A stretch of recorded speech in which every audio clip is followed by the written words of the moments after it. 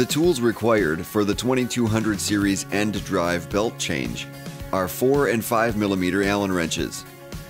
First, disconnect the power to the conveyor. Locate the belt tensioning end indicated with the label and collapse the tail by loosening the tail plate screws on both sides of the conveyor and pushing the head plate assembly inward. For conveyors on stands, remove the mounting brackets from one side of the conveyor.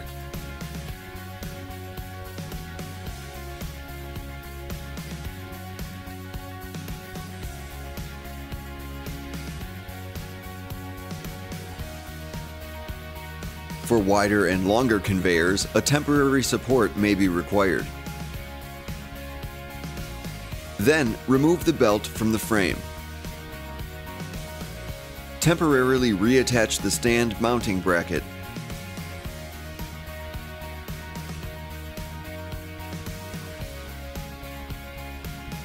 Repeat the process at each stand location until the belt is completely removed.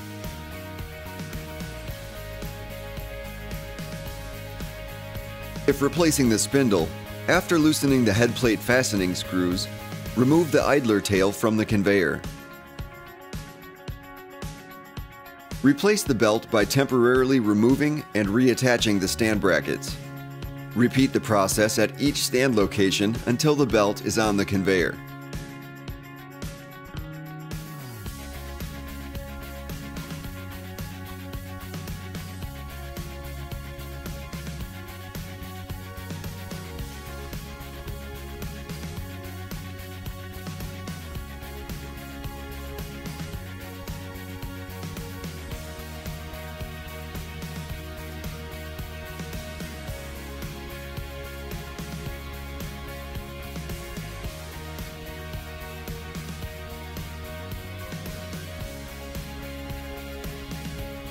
To tension the conveyor, using a 5 mm Allen wrench, locate the rack and pinion access hole.